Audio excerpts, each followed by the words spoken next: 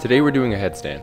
3 points of awareness. So you can see the fingers go forward to put the head down. So you bend the elbows. The elbow should draw a straight line to the heel of the hand. Now tuck your toes and lift the knees up. The safest way I would say to do it is walk in and take each knee to each armpit. And then you can take one leg up, maybe the other. Oof. My necklace is in my eye. If I fall, I'm breaking that glass. Knees up. No, that's wall. Yogi, I don't have anywhere to go.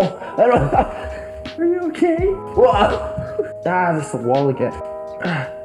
Nope. I need a break. I'm so weak. I tend to get the skill like immediately after I take a break. So if I get it this time, this is a sign you need a break in life.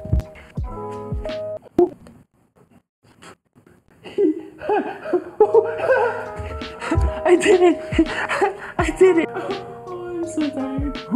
This is a sign you need a break. I'm so weak. We did this in 8 minutes, 51 seconds. I love you. See you tomorrow.